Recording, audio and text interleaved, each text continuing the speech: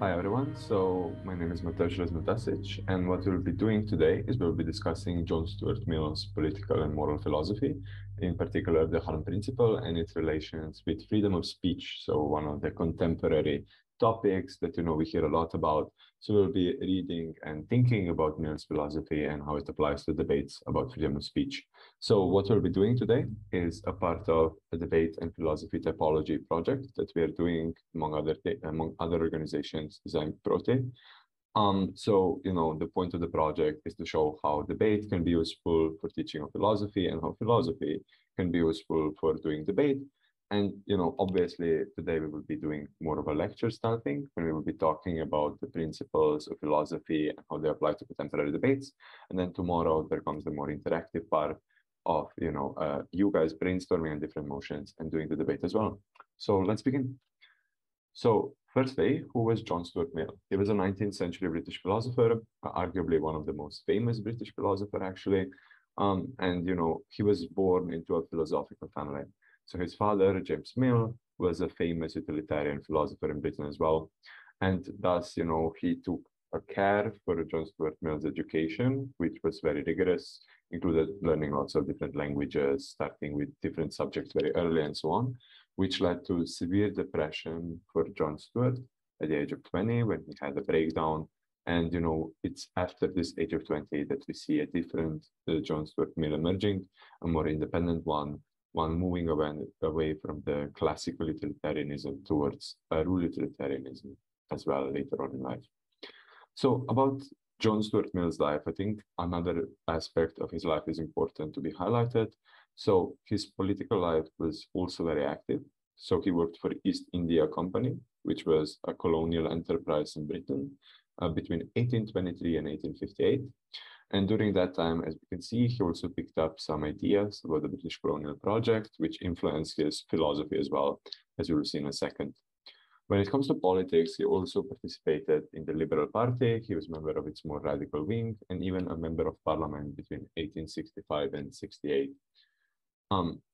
He was also considered a proto-feminist, a defender of female emancipation.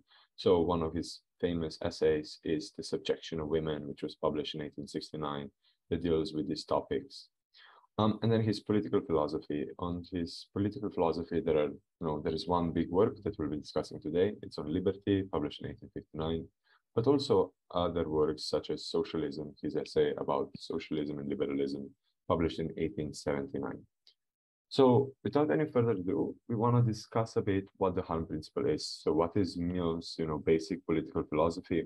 How do we come then to the problem of freedom of speech? How does it interact with the larger philosophy that Mill proposes? So the Harm Principle is, as Mill says, the sole end for which mankind are warranted, individually or collectively, in interfering with the liberty of action of any of their number is self-protection. That the only purpose for which power can be rightfully exercised over any member of a civilized community against his will is to prevent harm to others. His own good, either physical or moral, is not a sufficient warrant. So what Mill says here is a number of things, actually. So firstly, and I think quite clearly, he says that we can only interfere with another person's liberty when we have a situation that there is harm being done to someone else. What this entails, though, is a distinction between self-regarding and other-regarding actions. So for Mill, we have actions that only regard ourselves. So for example, in some instances, our actions don't interact with anyone else. If I drink a glass of wine, at the end of the day, this doesn't harm anyone, Mill says, which is why the state should not interfere, for example, in abolitional activity. So they shouldn't, say that we shouldn't drink alcohol at all. On the other hand, we have other regarding actions. So the actions that do not only concern ourselves, only our being, but also other people. So for example, drinking on the job, even though it's not that different than drinking alone in the evening at home, is harmful for me. Why? Because when you drink at the job, you can get drunk and, you cannot do your job properly. Thus, you're harming other people. So, I think this distinction is quite important for me. So actions that actually need to be considered and subjected to public will are actions that are other regarding. Because for Mill, the main philosophical question that he entertains in On Liberty is the question of when society can legitimately interfere with the individual.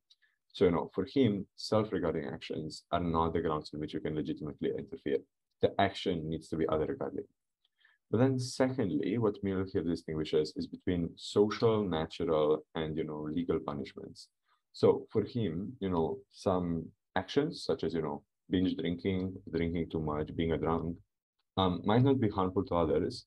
This does not mean that, people don't instinctively react negatively towards them. And for Mill, that's okay as long as this does not include stigma, or as long as this does not include, legal punishments.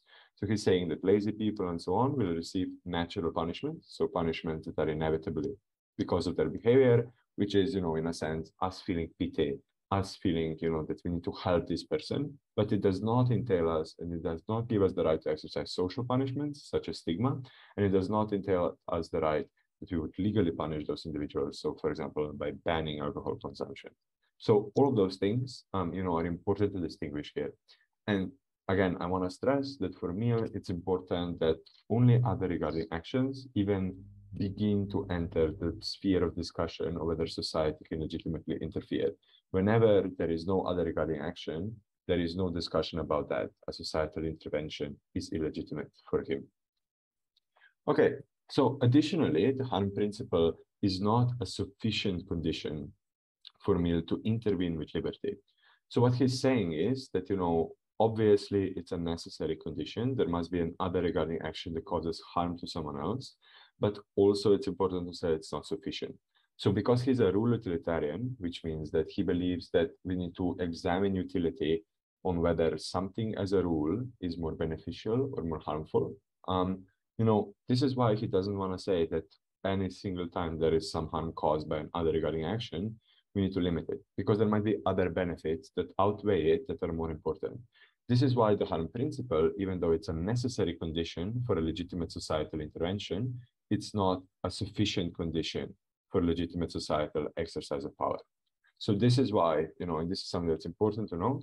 So for Mill, it's always necessary to also consider whether the action as a rule brings more utility or less. Sorry about that. So secondly, what he does is he makes some exceptions. He says that the harm principle does not apply to two different groups.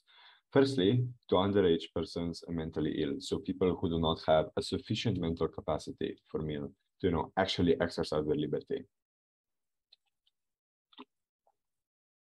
In addition to those two groups, Mill also says that it does not apply to uncivilized communities, right? So if you look at the back previous slide, this is only when it comes to exercising power over any member of a civilized community. This does not apply then to uncivilized communities that Mill talks about. For example, he does not think that, the Indian people have the same rights as the British people.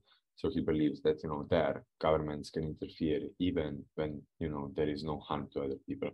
So, this is what I was aiming at earlier when I said that his involvement in the colonial project can be seen in his philosophy as well. He obviously does not set up his philosophy as a critique of the British imperialism. Rather, he continues to endorse it throughout. But, why is it so important for Mill? Why is it important that we do not limit liberty in the first place? Why do we, according to Mill, need to have so much liberty? And actually, for Mill, it's very simple. Humans are progressive beings for him, meaning that we can evolve, we can discover new things, we can find out about new ideas, and, we need to test them out.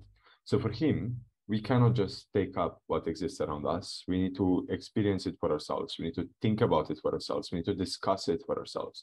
And only through these experiments of living, as he calls it, we are able to actually, live up to our potential as progressive beings. So we need to test out different things. We need to do different things. We need to talk and think about different things in order to avoid ape-like imitation. Because if we are only imitating other people, like, apes do, in that case, we are not humans. We are not acting as progressive beings. We are just following someone else blindly. And this for Mill is just not okay. So what he wants is for people to have maximum liberty that, is compatible with equal liberty for others in order for them to actually live up to their potential as progressive beings, in order to use their reason, in order to discover different things, to test out different potential ways of living. test out different experiments of living. I think that additional step that's important to consider here. So, now we have cleared up what Mill means with the principle, to whom the principle applies, and, what are the basic premises and things we need to be careful about. But I think that on the other hand, there is another thing where we need to think about, right? So it's about harm. So, how to define harm in this case? And this is a contested concept, right? So, a lot of philosophers have written about this, a lot of philosophers have thought about this. And, there is, not really a consensus. I mean, some debates are still going on. So I think that what we will do is, for today's purposes, is think about harm as injury. So Riley sets it up as a first instance perceptible damage. So he says that whenever we have, a first instance consequence that causes perceptible damage to someone else, then we are talking about harm. And it is in those cases that societal and legal punishments can be, put upon an individual and its liberty restricted. So, in cases when we have other regarding first instance perceptible damage, that's when we can legitimately interfere with another person's liberty. So, this might sound clear, it might not. I'm not sure how you think about this, but I think there are three cases that you want to consider here, which show, how this is ultimately still a question and how some cases are open-ended and just depend on the interpretation of Millian principles. So, for example, theft is a very clear example of first instance perceptible damage, right? So if you steal some money from someone else, this is obviously a first instance harm. So it means your direct action caused the harm to someone else. There is no intermediate there. You took someone else's money, someone else has less money. This is a direct harm. Secondly, there is perceptible damage, right? So, it's very obviously there is a damage. We can see that someone is worse off if they have a certain amount of money less than they had before. So, theft is a very clear case of when someone's liberty can be restricted. So we can restrict people's liberty in order to limit theft, or in order to prevent theft, or in order to punish them for theft, right? So all of those cases, this is how actually we are using the harm principle in practice. Second example is price gouging, right? So what's price gouging? Is that when you have a limited amount of certain resource, and then you are the one who has a monopoly, or you're the one who has access to it in a certain area, and you're driving up the price, right, into obscene numbers. So for example, during hurricanes in America, when you have people selling bottled water for obscene amounts of money, going into tens or even hundreds of dollars, just because they can, right? Because you cannot get water elsewhere, and those who sell water just want to make as much money off it as possible. And here we already see that the picture is a bit murkier, right? Why? Because is there a first instance perceptible damage being done to the consumers? It's not so clear, at least if we are using a more strict interpretation of Mill, right? Because it might be a first instance action, so you rose your margin, you wanted to make more money, so you increase the price of water. But on the other hand, is there a perceptible damage, or is this just a consequence of market forces? So I think that here probably we are erring towards the side that there is a harm and that there is first instance perceptible damage, right? Because people are obviously way worse if they cannot buy water in this case, and this is caused directly by those who sell water increasing the prices. However, it's also not totally implausible to think about it in a different direction. Someone say that this is a consequence of market forces in this particular situation, in this particular scenario. This is a legitimate increase, and it's no perceptible damage being done to other person because it's just market. Or even furthermore, even if we show that there is some harm there, which we probably can plausibly, as we discussed right now, is it that overall utility of breaking the market principle in this case is actually as beneficial as we think? Or maybe, there is more harm being done if we interfere with the market forces than if we take the harm that comes from price gouging. So, those are the questions that we need to entertain whenever we want to apply Millian harm principle in practice. And then lastly, the question of getting rich of interest on loans, right? So, someone gives you a loan, gives you, 10% interest, and they get rich off of that. You have to pay this loan for quite a while. It's quite a high interest and so on. But for Mill, this is not a problem because there's no first instance perceptible damage, right? Someone loaned you money, so they helped you. They gave you some money that you didn't have at the moment, but you needed, and they're getting interest because they took a risk with you, because they gave you the money that were not sure whether you'll be able to pay back.